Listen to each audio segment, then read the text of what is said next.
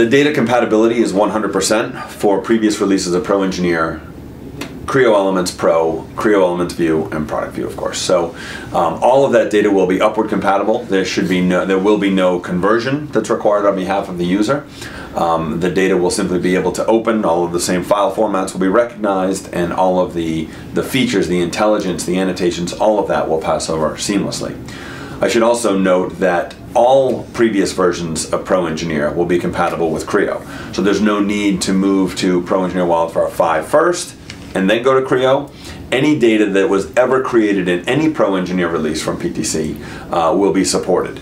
And that's a unique differentiator, I think, for PTC in that regard. That support all the way back to decades old data is unique here. We work hard to preserve that, and it is preserved as well with Creo, and not only Creo 1, but Creo 2 and beyond as well.